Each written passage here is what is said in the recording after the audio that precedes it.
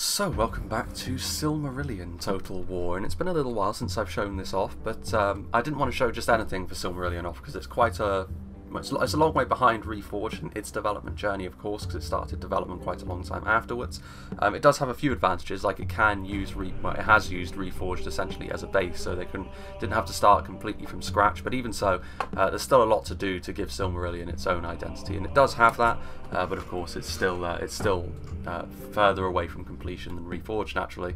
But even so, progress has been made, and I think just like how Reforged has managed to gain its ability to add custom scenarios and battles back in with the advent of its hotfix, it seems as though there are a few more custom scenarios going through the pipeline for Silmarillion, which I think can only be a good thing, because I think certainly from the perspective of me showing battles off on YouTube, custom scenarios are probably the best way to do that, certainly to give people an idea of where Silmarillion is in its particular development journey, and this is going to be good. This battle is also the DAGOR BRAGOLLACH, which is actually a battle that I've shown previously on the channel, albeit maybe not in quite the same context as this, because it was using, of course, the Third Age factions rather than the First Age ones that we can see here, which would of course be more lore-friendly. And essentially the story behind this one is that just after Morgoth broke the siege of Angband, he then gained entry into Beleriand with fire and blood. And that is going to be the set piece here, so the orcs are going to be falling upon this defensive line, and if all goes as it did in the lore, the orcs would go on to win this, but of course that may not be the case. We may see a revisionist history happen this time, of course, because it is easier said than done to break down a well-prepared defence, especially when you have such strong elves on the defence. And nonetheless, we shall start off with the orcs, and J-Monster is the one who sent me this battle replay, and this was a battle I actually wanted to be a part of, but I was busy downloading the patch and actually extracting it and trying to overwrite the version of the game that I had, which is always a painful process with Medieval 2 mods because of the amount of files involved. It takes a long time, so unfortunately I missed the start of the battle, but hopefully more will follow, and hopefully I can actually be a part of those. But J-Monster is going to be heading up the forces of Morgoth. The realm of Angband is going to be trying to get across that river and into Beleriand itself. He's got some Guardians of the Iron Crown here on the front line, which, is that right? I thought those were Ironshod Ravagers. Apparently not. Guardians of the Iron Crown. Interesting. They've probably had their unit model changed, so obviously we've got some lower tier shock infantry here. The armour piercing should still be quite useful, because several of the elven factions do pack on that heavy armour, and of course, generally speaking, the Orcish shock infantry is where you're going to be dealing most of your damage. A lot of the Orcish line infantry is just there to stand and try and not die for as long as possible. That's true in Silmarillion just as it is in any of the other Third Age variants, I should say. And the Guardians of the Iron Crown will be on the front from there. Just in behind, however, we have the start of the heart and soul of the Angband roster, which is the Ironshod unit, starting off with the Ironshod Reavers. So you can see there that they've got the sort of halberd heads in one hand, and the blackened shields and blackened plate armour also covering them as well. So this is going to be sort of the more aggressive variant of Angband's line infantry, which should be quite useful as well, because of course Angband is going to have a pretty hefty numbers advantage here. So the more damage you can do, the faster that you can start peeling away at that elven manpower, the better it's going to be for you, and the Reavers will probably be slightly better at that than something like the Legionaries, but I'm sure we'll see the Ironshod Legionaries as well. That is a big line of Ironshod Reavers. Speaking of which, the Ironshod Legionnaires are just in behind them, so this is the sword-wielding variant. A little bit better at standing up to punishment in melee, so they won't be slaughtered by the elves in quite the same way, but they still, of course, will find themselves outgunned in that respect. Once again, it's going to be their numbers, which makes them a scary opponent to face for the defenders on this occasion. But good armour. You know, that is the thing with Angband in comparison to the Dominion of Tol and Gwahoth, which is the other Orc faction, headed up by Sauron. The Realm of Angband do have much better armour. So they are going to be quite resilient to the elven missiles that are inevitably going to be coming their way, but even so, that is going to be something else which they have in their locker. Ironshod Arbalists, so crossbowmen. We all know how powerful crossbowmen are in any Medieval 2 variant. They are going to need to get into a good position to fire, which is going to be easier said than done once again, because getting into a good position on the riverbank, especially when you're the ones that have to attack into a well-prepared defence, a unit like this is going to be fairly likely to be focused down, and while they do still have the nice armour that the Ironshod units can fall back upon, they don't have the shields in the same way that quite a lot of the Ironshods do, so they are going to have to be careful from that perspective. Over here on this side we have the Spear Guard of the Iron Crown. And that's the thing which confuses me somewhat. Like, it says these are Guardians of the Iron Crown. I thought the Guardians of the Iron Crown were a unit which had this look to them, only a big shield and a mace, not something that looked like the Orc Maulers. I wonder if that's an oversight in some of the work they've done recently. I could be wrong, but Spear Guard of the Iron Crown, regardless, really heavy spearmen for the Orcs, of course. So again, very good on the defence, very good at forming a bit of an anchor on the front line. They're going to be very resilient to the Elven arrows. They're going to be quite difficult to kill as well quickly, but ultimately they're not really here to do damage all that fast either. So it's going to be sort of a nice hard centre to the Orcish line, and that's going to be what they have to do. We have the Bulldogs of Angband, so of course these guys obviously with their jet black armour. This is actually only a placeholder model, because previously the old Bulldogs model, which had of course the severed heads on stakes in behind them on their armour, was causing a few stability issues, so they have been temporarily removed while they look for a fix for that. So for the time being, the Bulldogs look like this. Very, very scary unit of Orc infantry though, and that is one of the things with Angband, in a very similar way to how Mordor, who are kind of a pale imitation of what Angband are really, in the future, you know, their focuses are a split between high tier stuff and then all of their basic stuff, and the Bulldogs definitely count as one of the high tier scary units of Angband. Thralls of Angband, which are low tier archers. Low tier archers, of course, are always going to be good for the Orcs on the attack against the Elves, because they can be thrown forward with reckless abandon, and the Elves need to respond to them in some way, and you don't really want to be wasting your ammunition on a unit like this if you have a choice in the matter. J-Monster also has, I think, those are 2 units of Uroloki he has available to him. So the Uroloki, of course, if you have a look close to them, sort of these Hydra-looking guys, and they have the Fiery Breath. It's not as devastating as the Witcher's Fiery Breath from Reforged, it must be said. And also, armoured units can resist it very well. It's only really devastating against lightly armoured targets, so you do need to pick and choose your targets quite carefully if you're going to use the Uroloki. They're also pretty good in melee though, obviously. When you look at them, they're obviously juggernauts as well.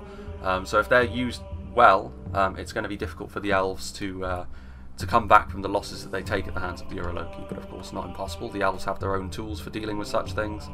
More Spear Guard over on this side, and then finally we have some Wolf Riders of Angband. So it is once again the well, they're actually riding Caragors rather than wolves, but once again the Dominion of Tol and Gwahoth are the ones who focus more so on their war cavalry than Angband, but Angband do now have a cavalry option that they can use as well. So if the defenders do decide to sally out, Angband do have a ready-made response to that.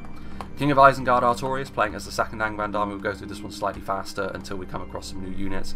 Speaking of which, the Wretches of Angband, pretty much the closest analogous to Orc fodder in Silmarillion. So they of course are the lowest of the low when it comes to Angband's units. Very much sacrificial lambs for some of the better units, but as we've seen several times in the past, units like this most certainly have their place if they're used correctly. Just in behind we have the Ironshod Ravagers, so this is the heavily armoured shock troops that Angband have available to them. Heavily armoured, relatively speaking, of course, for Orcs. And once again, this is going to come down to decent damage. You know, the armour piercing is going to be better against some units than others on the defence. Time will tell how well they can be used, because of course they will be almost certainly one of the units which is going to be focused down on the approach if they're not careful. We have the Balrogs here, which is where the general's going to be hanging out. The Balrogs, of course, are basically trolls on steroids, mechanically speaking. If they are committed at the right time, they will wreak havoc. If they are committed at the wrong time, however, without any support, they can be singled out and overwhelmed. So it's going to be interesting to see how Angband and Artorias decide to commit them. Ironshod Ravagers, I'm 99% sure at this point the Guardians of the Iron Crown should not be looking like this, because it also stands apart from most of the unit models that we can see in Angband. They sort of stand out a little bit. Regardless, Guardians of the Iron Crown, Wretches of Angband, Ironshod Ravagers, more Wretches, Ironshod Arbalists, Reavers, we've seen those. Ironshod Halberdiers as well. So a nice phalanx unit that Angband have available to them. Halberdiers. Pikemen are much rarer in Silmarillion as it stands. Halberdiers are still here, so I mean halberds can be a really useful tool on the front line. Armour piercing once again. Nice phalanx, but again they're likely to be focused down on the approach. More Ironshod Halberdiers, a full line of Ironshod Halberdiers in fact for Artorias. More Ironshod Arbalists, Legionnaires, Wretches of Angband. There is also the Troll Guard of Gothmog. So Gothmog, I think, was actually the commander of this particular battle for Morgoth, I believe. So we got the Troll Guard here. They are not as powerful as the Balrogs, of course, but they're not too far behind, and they are another example of the monstrous units that Angband have available to them. So Balrogs, Uraloki, Trollguard of Gothmog, the Bulldogs of Angband to a certain extent as well.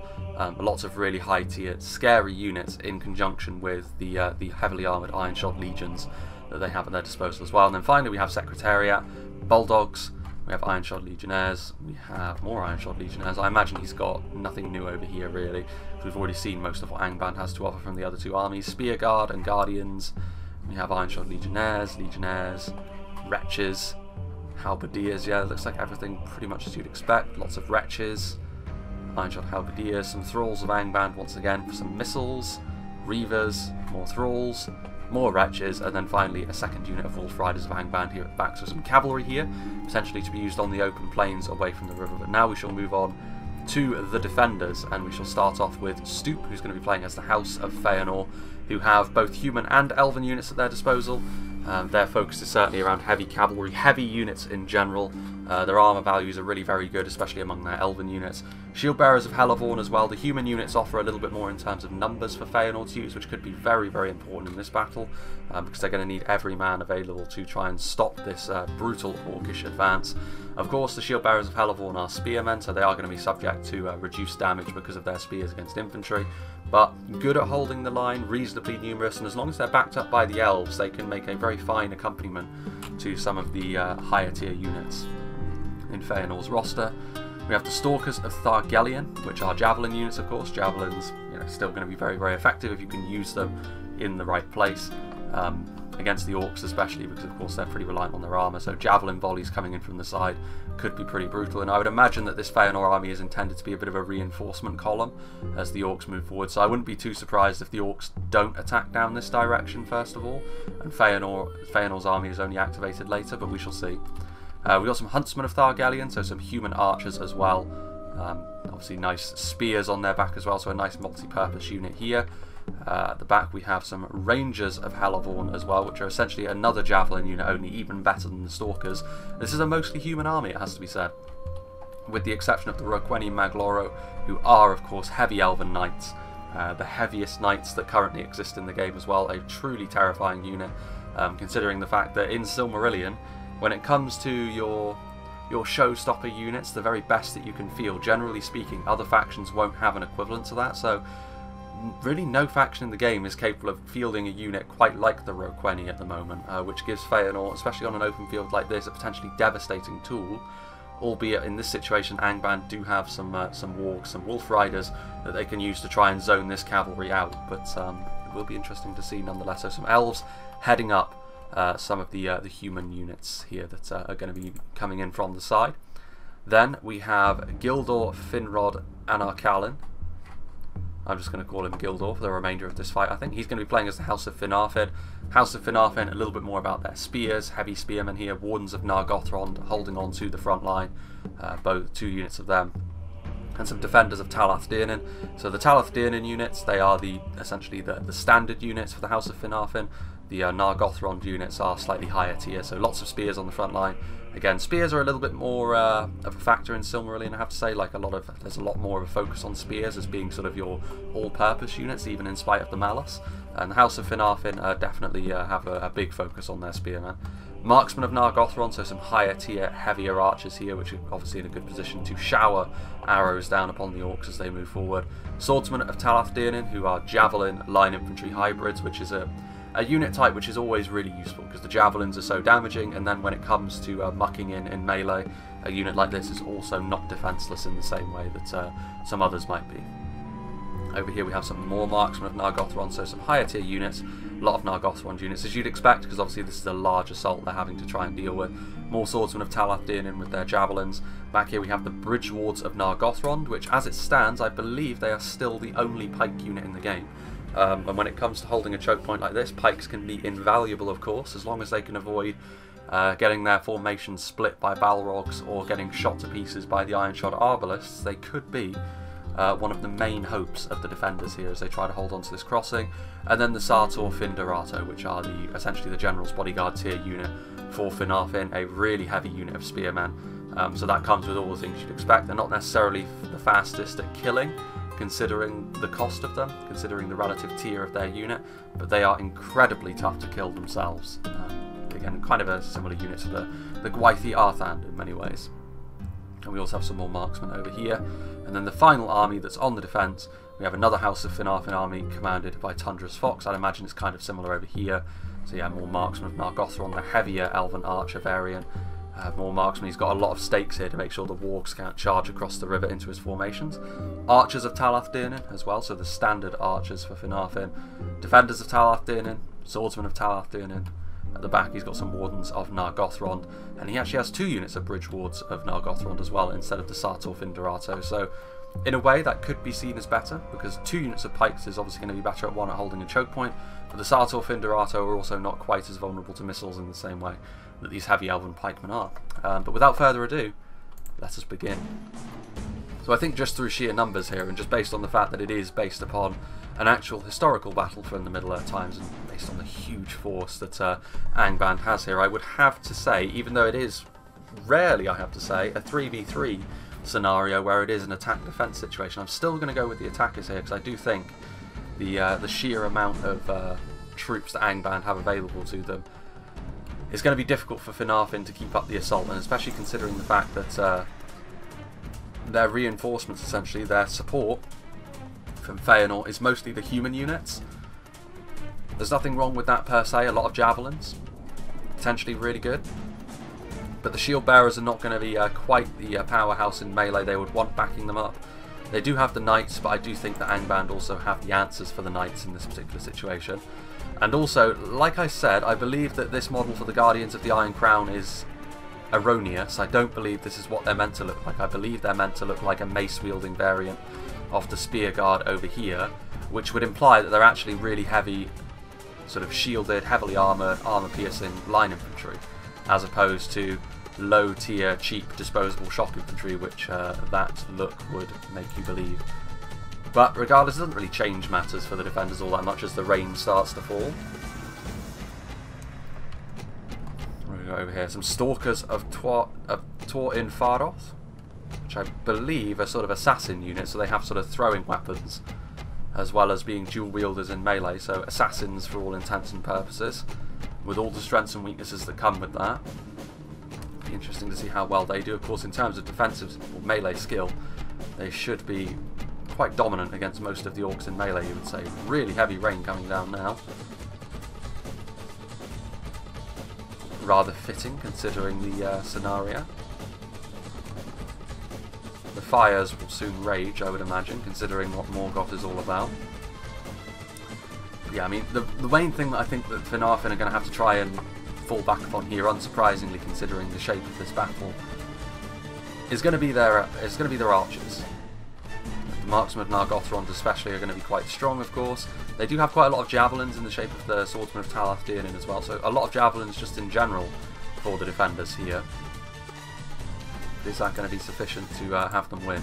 I'm going to go up to times 6 speed here, because I don't really want to make a cut, because as soon as the battle gets underway, I don't think it's going to be a particularly long cut as it is, but we'll go up to times 6 speed as the orcs amble their way through the trees, getting ready to try and cross the river into Beleriand. Looks like some of the cavalry units are going to be leading the way as well. It is the Balrogs who are leading the way, amusingly enough. I mean, the Balrogs are here, and again, the Balrogs, like, looking at them, looking at how intimidating they look with their wings, just the presence of them on the battlefield in general, you may make the mistake of thinking that they are sort of indestructible, that they're trolls without the downsides of trolls, but that isn't the case. Like, trolls have always been extremely strong as long as you support them properly. You know, they're not the sort of unit that's capable of just charging into an enemy army all on their lonesome and winning just based upon that. It will not work out for them. Trollguard of Gothmog, much the same thing. Stronger perhaps than the trolls we're used to, but still subject to the same strengths and weaknesses. As the rain continues to fall, as the orcs continue to drag their heels and get themselves into a position to attack. Secretariat going to be forming up his first line. I have to say, looking at the compositions, J-Monster did look to have the most elite army. Secretariat with the lowest tier army on display today. There's a lot of Wretches of Angband moving forward. I mean, if the elves have their way, they won't be using their ammunition on Wretches of Angband. For Christ's sake, that's the second time I've done that. But now, we can, I think, start to think about the actual battle itself. And we can see here, Wretches of Angband going to be moving forward. They're already tired, having charged across the field from the far edge of the map. And they're going to be the first ones in. Will they actually have any support coming forward though? I mean, I'd definitely send up the Thralls of Angband as well, just to start poking and prodding at the Elven lines with some missiles as well. Because of course, sending forward a fodder tier unit like this, especially into a really strong defence, is not going to go too well for the Wretches. They're probably going to rout as soon as they arrive, so it's not even as if you're going to get treated to a nice fight where the Orcs are just throwing themselves at the enemy lines. They'll sort of collide with the Elves, fight for about 10 seconds and then think, actually we've got no support, we're going to run away. That's generally how these fights go, especially now that the Wretches are very tired, which is not great for them. The Stalkers have been revealed, so the Stalkers, I think they were kind of hoping that they could catch a higher tier unit unawares. Instead they're going to have to make do with the Wretches.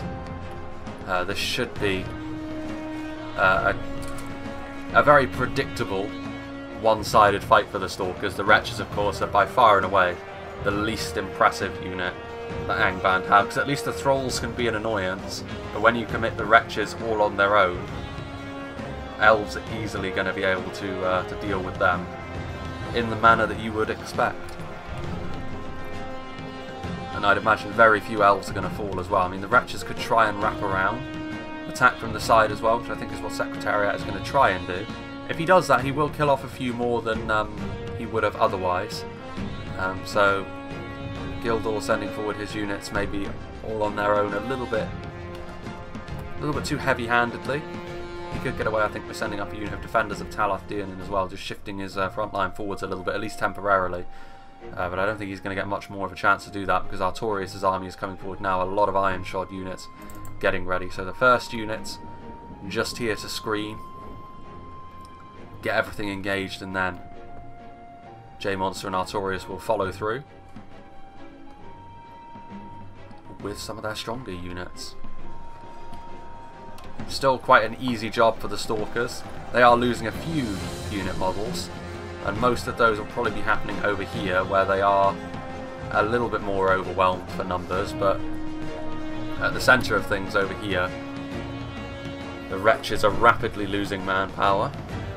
And this will be a good thing for the Elves overall, just to try and make a dent in the sheer amount of numbers that are coming forth. Here we go. Marksman of Nargothrond.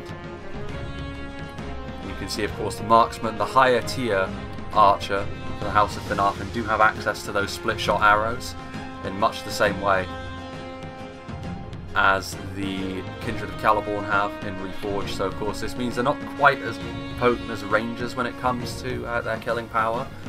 But firing into a blob, they will still get several hits, and they aren't subject to the same penalties in terms of missile damage as Rangers, so each hit is sort of around the 8 missile damage that you'd expect from the Elves. But the Iron Shod Arbalists are in position now, and they are going to be trying to fire their own missiles across, but you can see here lots of those Elven arrows coming in, very eager to shut down those crossbows as well. They should be. Yeah, this unit of Stalkers now is going to be overwhelmed, however, as the Iron Shod Reavers come forward. I think it's actually time for a bit of slow motion. The Balrogs are coming in, although they're actually getting caught. Ooh, the blood spray. Always get a little bit nervous when I see that blood spray. More of a problem with Rangers than it has been with the split shot projectile, but still. Trollguard of Gothmog, the Balrogs are coming in, so Artorius not pulling any punches here. The initial testing of the lines with fodder did not last very long, as now Angband fall upon this front line, and is also going to be happening over on the other side as well. You can see here the Wretches of Angband bunching up. The Guardians of the Iron Crown, the ultimate liars here, because I do believe they are heavily armoured and heavily shielded line infantry, as I said. You can see here the Archers of Talath Dianan opening up standard Elven archers as opposed to the split shots, and they are trying to go after the Iron Shod Arbalists, who actually have got themselves into a very nice position to fire up here on this hillside, because it means they do have a better shot than they otherwise would. But they are also a little bit more exposed to the Elven arrows as a result. The Uroloki trying to get into position. Easier said than done, it must be said, to get the Uroloki into a position where they can actually fire. You don't want to send them too close because they could end up charging into the enemy ranks, and then you probably end up losing them at this stage in the battle, which would not be great from their perspective. But over here, this is a massive assault forward, and as a result, all of the marksmen of Nargothrond are already opening up. Scouts of Tortin Farhoth as well, starting to open up as well. So sort of lighter archers with poison arrows. At this stage in proceedings, it's unlikely the poison arrows will have the morale impact that would cause this Angband army to break. Later on they might. So poison arrows, of course, spears in melee as well. Really nice all-purpose unit. But it's the split shots that are going to be doing the most damage here to Angband's army. Warns of Nargothrond holding onto the front line here. Going to be going up against the Ironshod Ravagers who are charging in. Ironshod Ravagers, you know, armor-piercing shock infantry, should be decent against these heavily armoured spears. I mean, the level of quality is such that the elves should still comfortably win, especially considering the fact there's a lot of missiles also finding their way into the unshielded Ironshods. This is a lot of damage being done here, but it's also a lot of orcs. Javelins are coming in. Some of the Ironshod Legionaries are actually pushing their way through. Marksmen of Nargothrond being caught in melee. They will, of course, be able to defend themselves rather easily against a few orcs that have managed to get through this line. But they really need to keep these archers firing. Sartor Finderato moving forward. I think here Gildor is seeing the danger that this Angband army represents. He needs to send forward more of his units. The javelins and the archers are doing a lot of damage, but his infantry is holding on, but there are gaps appearing, and if the gaps start to appear and the orcs start to get in and around your defence, that is not a good sign at all. Of course, this could end up costing Artorius as well. Like, he is putting an enormous amount of pressure on this front line, but ultimately he could end up throwing away too much of his manpower doing this by feeding them into the meat grinder. The elves doing damage in melee and at range. Another shower of javelins coming down. The Sartor Finderato are going to try and hold this section of line here, where the Troll Guard of Gothmog and the Balrogs still reside. The Stalkers are over here as well.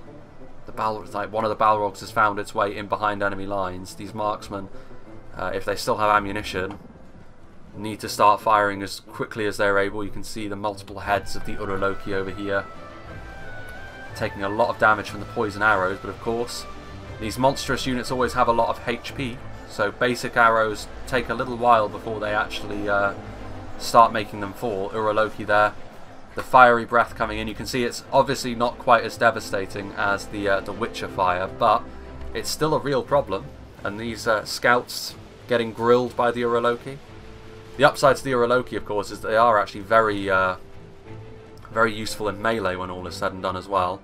A little bit inaccurate there, some of the fire, but still several of these scouts are getting grilled. I think things are going a little bit better for the defenders over here. I think Tundra's Fox's defence is holding up far better, but also a part of that is the fact that J-Monster is not front-loaded quite so heavily as Artorius.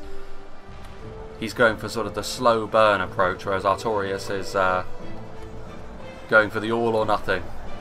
The all-or-nothing charge. Guardians of the Iron Crown, again, I think it's important to note that these guys, I think they should be heavy line infantry rather than light shock infantry. So it's sort of a slow burn fight rather than the fast and furious one that this sort of infantry unit would normally provide us. Over here on this side, meanwhile, Secretariat still has his army, of course, with support that he can send to either side. His wretches were just the first wave in. Oof, dear oh dear. So many split shot arrows pointing in the same direction. I mean, it is pretty much everything has been committed near enough. I mean, all of the archers are firing pretty much. This unit of swordsmen is the only thing that hasn't really been mobilised for the defenders thus far. The scouts have run out of ammunition. Another unit of scouts is going to start to fire now, but pretty much all of Artorius' army is in. Pretty much all of Gildor's army is in. And I actually think Gildor, he has managed to hold on reasonably well. Some of the Balrogs are in behind the lines. The marksmen are trying to get out of position, but his army, his main line, has managed to hold its shape, which is a bad sign for the orcs. Like, if you go for this sort of tactic under normal circumstances, you want the line to buckle more so than it has done here. And I think this speaks quite highly of Finarfin's, the House of Finarfin's strengths, like heavy spearmen focus, pole arms, not necessarily the fastest at killing, but at holding a line Of all the elven factions in the game at the moment, Finarfin should probably be doing the best at that. Feanor also have their own brand of that with line infantry, but they're a little bit more geared towards dealing damage whilst they do that. Finarfin, while in formation, holding the line, should be a little bit better off. But I think actually the slow burn approach that J-Monster has taken, Secretariat sending forward also some assistance, appears to be having the desired effect so far. Scouts of Tor in Faroth also being committed now, two-handed spears in melee, out of ammunition, covering the holes and gaps that were appearing in this front line. So far, so good for the elves. They've managed to hold on. And keeping organisation is always going to be the key here. More fiery breath coming in from the Uroloki. Again, more of them falling away. The scouts really trying to bring down the Uroloki. One of them has fallen, interestingly enough. This is the only one that's left, and he's taking a lot of arrows, to be fair. There's a lot of poison arrows coming in as well. A bit of friendly fire, but mostly hitting the right targets. But there's plenty more where that came from. And the Spear Guard of the Iron Crown will be able to withstand ranged punishment a lot better with their heavy armour and their big shields. Guardians of the Iron Crown, like I said, should be that way inclined as well. Angband in general are pretty good at that sort of thing. Meanwhile, more damage being done to the Iron Shot Arbalists. I think definitely the right thing to do now. I think a lot of damage has been done to the... Ooh. This, however, is not good. The line has been buckled. So it's taken a little while, but Artorius, having taken a real beating at the hands of the Elven Archers, finally has his gap, and he needs to flood forwards now. But the problem is, I don't think he actually has anything left in reserve to flood forward with. I think Secretariat is going to need to be the one to do that. A couple of units of Ironshod Legionaries moving in now, but the problem is no reinforcements were immediately on hand to take advantage of the gap as it appeared, and as a result, Gildor is going to be able to shut that door once again. A unit of Marksmen of Nargothrond shoring up the line, not allowing them through. Heavy Elven Archers getting into melee there. In close quarters with the Ironshod Ravagers, they're going to be victorious there with those Elven Curve Blades. Another unit of Marksmen of Nargothrond. Of course, the upshot of this is, for the Orcs, is that there's only one unit of Marksmen of Nargothrond which is still firing, which means Gildor has used up most of his ammunition, but he's used up most of his ammunition to devastatingly good effect, I think. Poison arrows still coming in from the side as well, so it does speak quite well, I think, of Angband that they haven't mass routed, considering the amount of punishment they've taken and considering the poison arrows feeding in to the morale shocks as well. Guardians of the Iron Crown, you can see now, Bridge Wards of Nargothrond have been moved forward, much as they have been on the other side for some time, of course, with everything being committed forward. But pikes on the front line.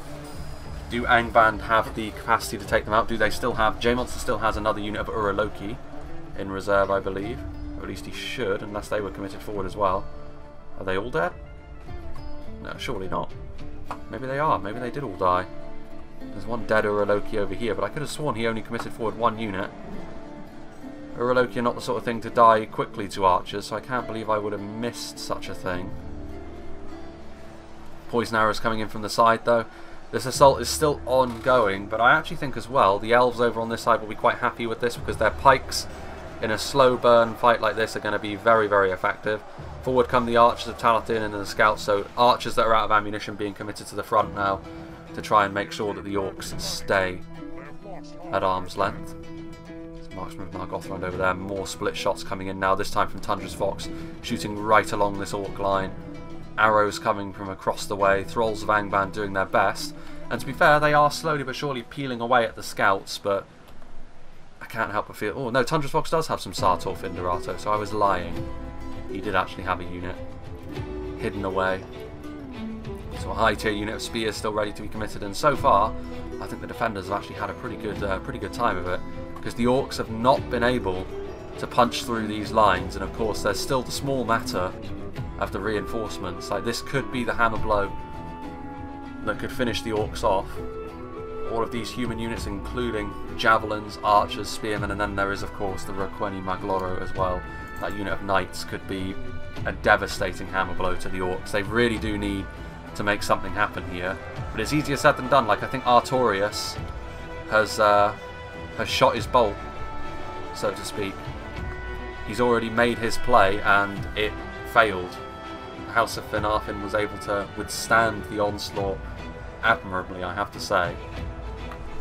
And Secretariat has had to pick up the slack, but just a couple of units of Iron Shod Reavers are not going to be sufficient in this fight, I don't think, to win them the day, unfortunately for them. As still,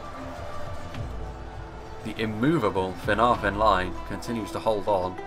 There are still reinforcements to be committed though, including Bulldogs, a couple of Wolf Riders getting ready for the inevitable cavalry onslaught with some Wretches as well.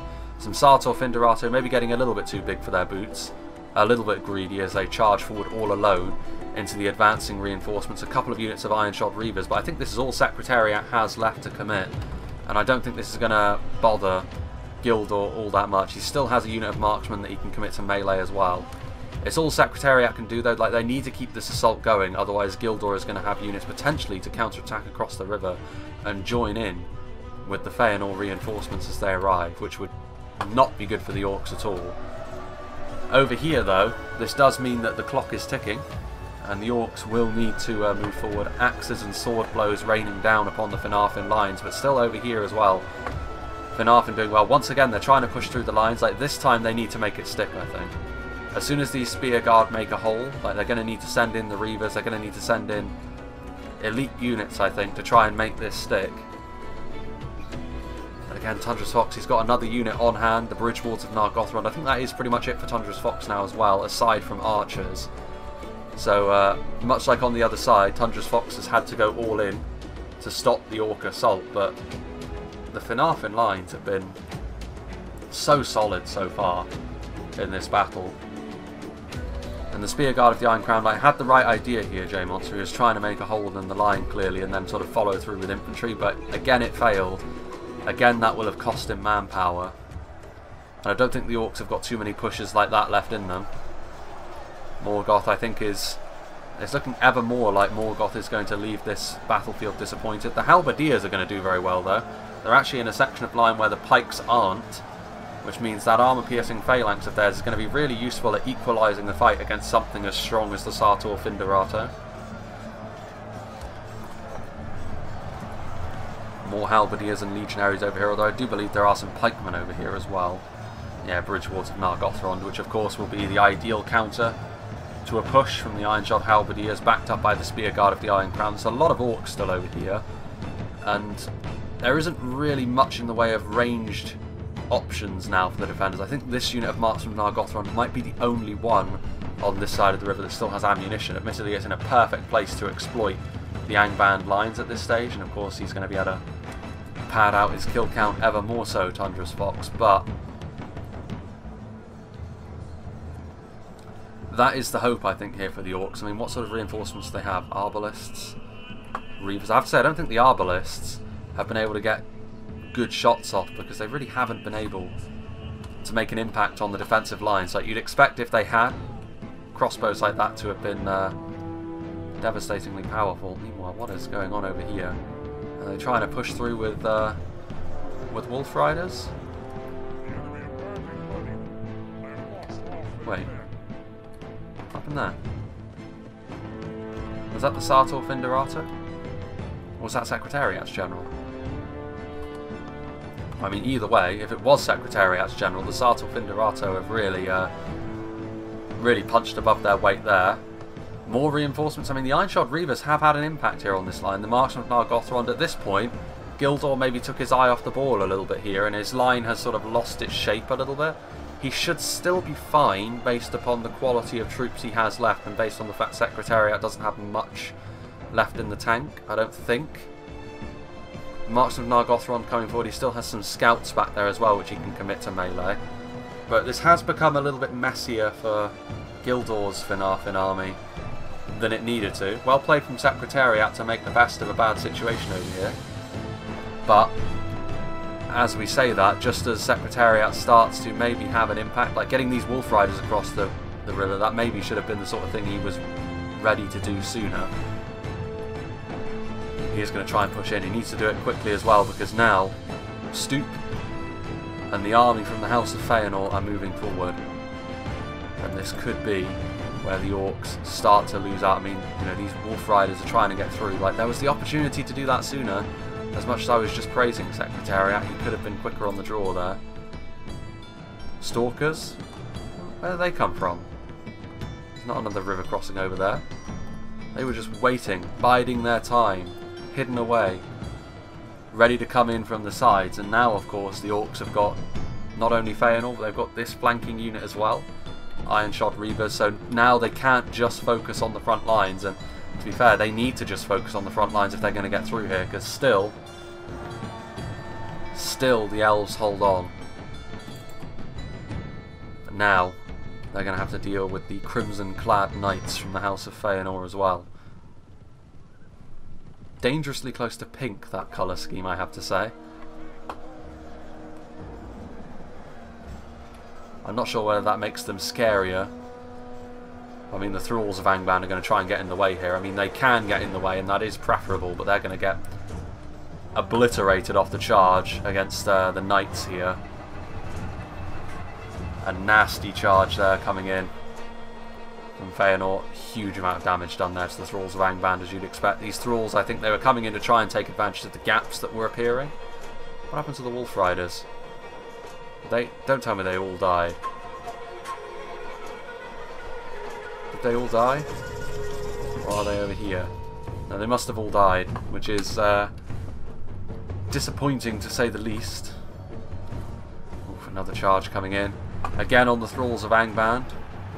Going after the low-hanging fruit here, but why not? At this point, the reinforcements from Feanor could just be the cherry on the cake here, as the Wretches of Angband are in full retreat, as the Huntsmen of Thargallion start to bombard the troops that are over here, and they're going to have to retreat. I think this front line over here, at this point you have to say it's a bit of a lost cause. It's a shame actually, because Secretariat was finally making progress, even if it was with lower tier units. If those Wolf Riders had found their way around quicker, they could have made something happen over here, but with the arrival of the Feanor units, that isn't going to happen anymore. As we do enter the final phases, the Orcs are going to have to concentrate their forces at this point and hope that that will be sufficient. More Spear Guard of the Iron Crown moving forward. I mean, the Orcs are still relatively strong over on this front line. Evenly matched. The Iron Shod Legionnaires facing off against the Marks of Nargothrond, and I think those are Sartor Finderato on the front line still. But is that going to be sufficient? I'm not sure it is. These assassins making a nuisance of themselves. The Reavers and the out of ammunition Arbalists should be enough to finish them off, to be fair, but they're just getting in the way of things. Tundra's Fox making it awkward for the Orcs still, buying time for the House of Feanor to be that hammer blow that they want. Wretches of Angband. And they're going to probably form up a defensive line over here as the Roqueni move forwards. Wolf Riders of Angband are over here as the Thralls move backwards. The Wretches, they're going to try and defend their front line, as well they should, because I mean a hammer and anvil strike from the Knights into the back of the Angband front line over there would probably be game, set and match to the defenders. But the Wolf Riders do catch up with them, and that's not ideal for the Knights. They don't really want to be in melee with the Wolf Riders, especially not with the Wretches on the way over here. They may be extremely low tier by comparison, but they're still Spearman. Combined with those Wolf Riders, could be a problem. And yeah, the Roqueni do take losses. The Wolf Riders did take more, to be fair. Or did they? Relatively even, actually. The Roqueni here are going to get, I think they're going to try and get a charge on those Iron Shod Reavers, but actually the Roqueni find themselves a little bit isolated, getting a little bit far ahead of themselves, I think. Yeah, they do. They turn around and they take a downhill charge from the Wolf Riders, as well as a downhill charge from the Wretches, and this could be the end of the Roqueni, actually. They are going to wriggle away, but they're going to take more losses. More unnecessary losses, and more Wretches are coming in, so yeah, too far ahead of themselves there, I think. Over here, though, the Shield Bearers of Halavorn coming across. They're going to be able to finally finish off this assault over here. It didn't go the way Artorius wanted it to with his full-blooded assault over here. The Elves were able to hold on, and the reinforcements from Secretariat did their best, but ultimately still defeated. As Feanor's main army comes forward, and I think even if they do lose the Knights, to be honest with you, which it does look as though they are going to, caught over here, they did get some kind of rear charge on the back line, but it wasn't all that effective, to be honest with you. They are going to lose the Knights, but one of the biggest problems here is the fact that they're going to be taking shots in the back now from javelin men and from archers. And there goes another general. And the only thing they have that can really respond to this are going to be the wretches. I mean, to be fair, the shield bearers of Halavorn are not quite the all-conquering force that the wretches were thrown into at the start of the battle, but they're still by far the superior unit, so the reinforcements should still be able to do their job here. Yet another general falls. Arrows finding their mark. I mean, to be fair, actually, the orcs have actually managed, over time, to defeat Tundra's Fox's defensive line to an extent. He's still just about holding on, but without reinforcements arriving, he would have gone on to lose this fight. Thralls of Angband are fighting. Still the Rogue 20 over there. They took a real beating. Not sure where these shield bearers of Halavorn are going. Are they going to try and get in behind and sort of reinforce the line from the front? Kind of sloppy play that from Stoop. He's overshot his mark by miles, regardless of what he was trying to do. Over here, more shield bearers, Stalkers of Thargelion, who are going to try and use their javelins, but they were engaged in melee by the wretches. Again, it's been kind of a sloppy play from Feanor. Like, they could have organised a little bit better, but I don't really recognise the name, so possibly a newer player. The Huntsmen are still doing their job though. Range support is going to be important here. Doesn't matter if Angband are reasonably good at taking damage like this. It's still support that they are not able to supply their own troops with. Shield bearers of Halavorn, they did go right around to try and reinforce the front line. Wretches of Angband balance the forces evenly matched against the Stalkers of Thargelion. Of course, far outnumber the Stalkers, and the Stalkers first and foremost are javelin men, so not too surprising. But at this point, I mean, the Rogue 20, with how they were wasted, the Wolf Riders now actually do have, you know, the attackers have cav superiority here. They could keep charging in and out. They're trying to go after the Rangers of Halavorn, which of course are really, really dangerous javelin men, so trying to cycle charge in and out of them, not too surprising that they are the target. Shield bearers coming across over here as well. The reinforcements. Not a lot left, I have to say, of Gildor's army. He has some swordsmen of Talath Theoden, but that's just about it. They need to get in there. They need to muck in and help out. They can't afford to just hover on the periphery of the battle. They may have done a lot in this battle already, but it's going to be all hands to the pump here. If they don't, then there's still a chance that Angband could claw out a victory here. Wretches of Angband, victory almost a certainty, especially with the Spear Guard here, so they're going to be able to destroy the Stalkers of Thargelion here. And for how much damage the Orcs have taken throughout this entire fight, the fact that they are still in with a chance of winning here, Bulldogs on the front line as well, I mean, this is fairly key, to be honest with you, because at this point, the Elves, Finarfin, have dumped so much into their front line that they're not going to have the strength left to withstand the Bulldogs in melee, with or without the additional support they're getting from the Shield Bearers of Halavorn. Basic spears only, they are. Iron Shod Reavers. Wolf Riders taking a bit of damage. J-Monster needs to keep them moving. If he can keep them charging in and out of the right targets, but they're really getting focused down at this point, which is going to be a real problem for the Orcs. More Shield Bearers arriving onto the front line to reinforce. It's a lot of Thralls, it's a lot of Wretches to poke and prod their way through. Swordsman Talath Theoden, another nice javelin volley coming in from the Rangers there. Spear Guard of the Iron Crown taking a lot of damage from javelins and from arrows. A very resilient unit, but especially against the javelin man, they're going to suffer. And with the final arrival of the Finarfin reinforcements from Gildor, that could be just what the defenders needed to tip their chances at winning this battle over the edge. Still a lot of these wretches that the House of Feanor are having to clear up, but ain't the most glamorous opponent to kill off, but someone's got to do it. The javelins finally starting to finish off the Wolf Riders, charging in there to the Stalkers, and finally the final Wolf Rider falls. All of these wretches still getting in the way of the main body of the Feanor reinforcements, but by how much are Angband going to win over here? I mean, they are going to win. Finarfin are going to really make them work for it, though. And by the time all is said and done, will they have enough left from over here to meet the Feanor onslaught? Time will tell. Shield Bearers of Hellavourn over here. They're actually turning around at this point, the Ironshod Reavers, trying to go across to meet Feanor's advance. I think the key here is, if the attackers are going to win this still, they're going to be reliant on the sheer might of a unit like the Bulldogs to carry them over the line at this point.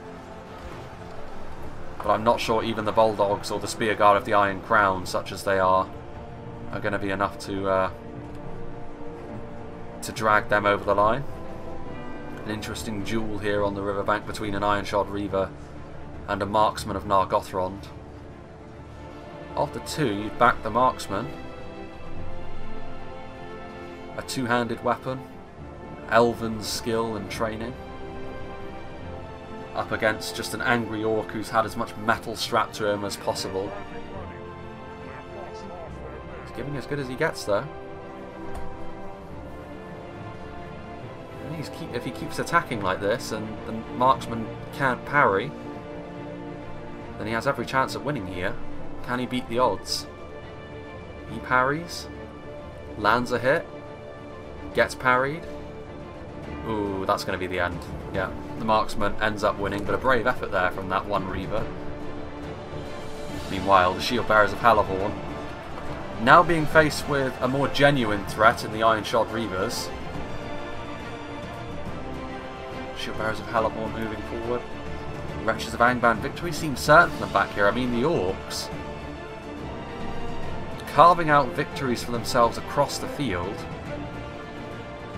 And the Shield Bearers here, the problem the Shield Bearers have is they're just not a damaging infantry unit. Like, they're pretty good at holding. But at this point, I think what the defenders need is the ability to carve their way through opponents. And I actually think the Orcs, they may be about to turn this fight around. I mean, forward come the Spearguard of the Iron Crown. The Bulldogs are here, 38 Bulldogs. And the Wretches, I mean, they're going to lose in the background there, but forward come the Shield Bearers. Could it be that the waste of the Knights from the House of Feanor could be vital in this battle? And J-Monster and Secretariat have rationed their forces well here, and they're still in with a real shot at winning here. The Spearguard of the Iron Crown, though, they are outnumbered by the Shield Bearers here, and with a little bit of reinforcement from the Marksman of Nargothrond, that could be vital again. But it's this unit that I'm worried about from a defending point of view. Do they have what it takes to defeat the Bulldogs? I mean, they do, but they need to overwhelm them with numbers, and as long as the rest of the Angband army continues to stand and fight, maybe the Orcs can pull out an unlikely victory here. In come the Marksman with a rear charge. That's not going to be great for the Angband Orcs.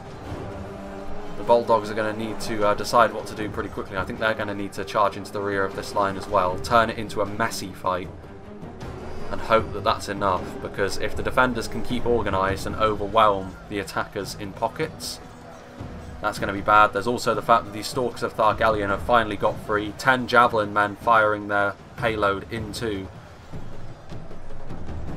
Rangers of Hellavourn, trying to get out of harm's way here. 91 Wretches, 37. Stalkers of Thargellion, what are they going to do? Probably need to focus on the Bulldogs, to be honest with you. Try and finish them off. All of the elves at this point, most of the elves anyway, are dead, and it's going to be left to the men to try and pull out the victory here. Rangers of Hellavourn turning around to meet the advance of the Bulldogs. I think the problem the Bulldogs may have is they may not have enough support to claw the victory out. The Rangers of Hellavourn are trying to get away from the Wretches. There's also 6 Sartor Finderato. Again, that's the sort of thing which could be vital as we enter the final phases of this battle. A really close one though. Early on, the punishment the defenders were meting out looked like they were going to win with a decent margin. But overall, the Orcs, Angband of course, with their focuses on heavy armour, survivability, monstrous units, were able to withstand that storm and carve out a chance for themselves in this battle. But ultimately I think how well the Finarfin lines were able to stand up to punishment may prove to be the difference here between victory and defeat for both sides. And you can see here the wretches, what's left of the Ironshod Reavers, being overwhelmed by the shield bearers of Halavorn and the rangers of Halavorn. The hexagonal shields, the mixture of Rudawa and Rohirrim styles. Not hard to see where the Northmen came from when you see this. Oh yeah, Bulldogs taking some hits in the back there. Stalkers of Thargallion getting into a good position to throw their jabbies, and I think here the Bulldogs, the last great hope of the Orcs, taking javelins in the back, getting overwhelmed with numbers from the front. I think that's going to be that. Still the small matter of the Sartor Finderato as well. What are they going after? One wretch of Angband. Easy task for them to kill. The Rangers of Halavorn fighting evenly with a horde of wretches. But this isn't really going to help or hinder either side ultimately.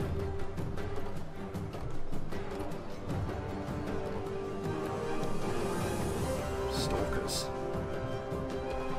Yeah, victory seems certain, and I think here the defenders are going to win. It was close though, very close, and ultimately the elves, there's not many of them left standing, there's not many men left standing either in the grand scheme of things.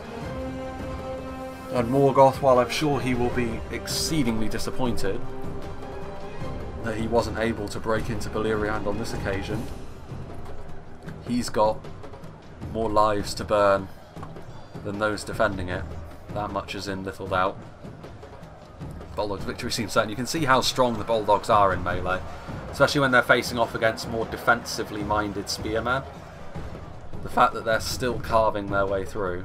There's still the small matter of the marksmen of Nargothrond and Sartor Finderato that the Finarfin army still have. Going over here to try and help deal with this army of wretches. There goes the final attacking general, and that may be that. Stalkers of Thargallion out of ammunition, finally completing the surround on the Bulldogs. Not the best in melee, the Stalkers, but doesn't really matter at this point. Everyone charging in, actually getting some kills on the charge as well. Still some bridge wards in the background as well, definitely doing their job on the front line. Again, these are very workman-like units from Feanor, like all the human units. The javelins are damaging, yes, but the shield bearers are just a sort of standard spearman unit, good for holding, not too expensive. But that was enough ultimately. Normally what Feanor are all about are heavy cavalry and heavy line infantry, elven heavy line infantry. But on this occasion it was just their more standard units that we saw as a reinforcement column. The real stars of the show here, I have to say, were the House of Finarfin. Their heavy spearmen were very, very impressive on this occasion. Like, their ability to hold a line here, I think, is very well shown. I think actually Angband, what they're all about was shown off pretty well as well, because most orc factions that we're used to seeing, I think, would have wilted in the face of that arrow storm and defense, and their morale would have fallen apart. Angband, however, are made of sterner stuff. And I think that's why this battle ended up being as close as it was in the end, because they were able to withstand that punishment. And there go the wretches. Victory for the defenders. 5,000 kills for one of the Finarfin armies, which I'd imagine was the one facing off against Artorias, because Artorias' all-in approach didn't really work out all that well. In the end, it was J-Monster's slow but sure approach which did end up bearing more fruit in the end. Secretariat obviously was playing support for both of them, so he had to sort of react based upon that. Captain Gothmog heading things up, unfortunately for him, falling here. So unlike the how the battle went in lore, the DAGOR BRAGOLLACH on this occasion has actually gone in favour of the defenders, but like I said, Morgoth probably has far more where that came from after breaking the siege of Angband, and next time he'll be sure to send men and, well, I say men, orcs and beasts that won't disappoint him in this way. But yeah, well played from the defenders, I have to say. Again, I think the stars of the show were the House of Finarfin because of their ability to hold the line. I think we did see Angband, though, and their strengths documented quite well here. Feanor, under normal circumstances, that's not the sort of thing you'd see from Feanor. Like, you'd see sort of a bigger focus on their heavy cavalry units and a bigger focus on sort of their heavy high-tier infantry unit. The units we saw here are more their supporting cast. Normally the humans are there to sort of act as a foil to the elves in the Feanor army, but in this particular scenario, the humans and the unit of knights were just meant to be the reinforcement column. So I'm sure we'll see more of Feanor in the future. Let's see what did the damage for the Orcish factions, however. So up here we can see the army from Artorius, in the end proving to be probably the disappointment of the battle, because he went all in. Didn't really work out all that well for him. His units like the Balrogs and the Troll Guard not getting anywhere near enough kills considering the amount of damage they can do. Really the thing that didn't let him down at least was the Arbalest, because he was able to get them into a decent position. Obviously it's very difficult to see crossbow bolts and how effective they're being, but they did break 200 kills. So ultimately the damage that his crossbows did allow Secretariat to gain a bit of a foothold on that side, but by the time they did, of course, that was when the Feanor reinforcements were on their way across, and at that point they had to sort of retreat over to try and put all their eggs into one basket over on the other side. Down here, this I believe was Secretariat's army, because there's a lot of wretches which were sent in initially, of course, getting more kills perhaps than they had any right to, but Secretariat acting as a supporting army, not likely to get as many kills. One unit of Ironshod Halberdiers able to avoid the bridge wards of Nargothrond, and able to break 250 kills as a result. So it does go to show that with less phalanx units on display, you do need to use them effectively, because the differing fortunes here of these two units is clear to see. One was used brilliantly, the other one clearly was able to have its formation broken. Perhaps it was up against the bridge wards, that sort of thing. And then down here, Captain Muzzbug, aka J Monster, his Bulldogs did brilliantly. I mean, they were committed when all of the missiles had effectively dried up, so they were just purely a melee, purely in melee, and as a result they were able to break 400 kills. A lot of that will have been on sort of more basic units, out of ammunition archers from Finarfin, and of course stuff like the Shield Bearers of Helavorn from the House of Feanor. But even so, it's always very impressive when a unit of melee infantry manages to break 400 kills like that. The Uroloki may be a little bit disappointing, not able to get the kind of kills that maybe J Monster would have wanted. Part of that, I think, was the fact that they were focused down. Like, a lot of arrows were dumped into the Uroloki, and as a result, actually, the ammunition supply was dried up for the Bulldogs. So, I mean, it's kind of a trade-off here, but even so, with the Uroloki, you'd be hoping to get more kills than that, I think. Ironshod units, I mean, J Monster's army was the one to do better. I mean, some of these units did worse, but that was because they were the ones committed first, of course. Stuff like the Uroloki in the first wave. As time wore on, though, J Monster and the supporting units that Secretariat sent forward for him were able to gain the upper hand, and that is to their credit, I have to say. Very, very well done. But ultimately it wasn't enough, because the initial damage that was inflicted, how long Finarfin was able to hold that line for Feanor to come and assist them, was also very key. And in the end, I think a well-earned victory for the defenders here. So yeah, that was another look at Silmarillion Total War. It's been a little while, but of course I want to show Silmarillion as and when the developers for it want me to, because it obviously shows it off in the best possible light. And I think with some progress being made now, I think there's going to be a little bit more of Silmarillion to come in the following weeks. Obviously with everyone most people anyway, having a little bit more free time on their hands, I suppose that means that development is going to lurch forward a little bit more than it otherwise would for both Reforged and for Silmarillion. But even so, it's good to see, and hopefully I can be a part of some of these now, because I think a couple of other scenarios have been made, and hopefully I can be a part of them, and hopefully I can show them off in this fashion as well. So it's always good to see. And also it's worth saying as well, before I move on, I think this was Belagost who made this scenario. Possibly? I think it was either Belagost or Secretariat, but I'm not sure which one it was. Regardless, my bad for that. Whoever did make this scenario obviously deserves full credit for that. It is on the Anduin map, so the map itself wasn't made completely from scratch, but even so, scenarios do still take a bit of forethought and effort to make regardless. And yeah, obviously next up, probably going to be a return to Reforged, because I do have another battle which I do want to get right on with as soon as possible, if I can help it. there's also the matter of Bannerlord. I mean, Bannerlord, like I said, like long form content in the form of a campaign only really works if you're a really sort of highly established YouTuber.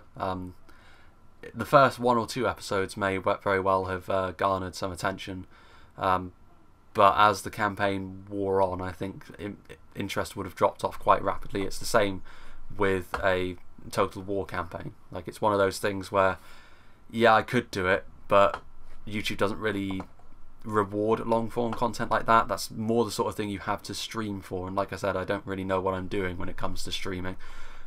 So that's a possibility for the future, but there is going to be Bannerlord content in some form. I do have an idea of what I want to do, but I also need to get a little bit more experience and a little bit more of an understanding of the game before I'm able to do what I want to do with Bannerlord. But regardless, that is the sort of thing which will probably be coming in the next week or so. But obviously, in the interim, the regular stream of Reforged and possibly some Silmarillion content will continue. So yeah, I hope you enjoyed this, and I hope you will join me for whatever is next.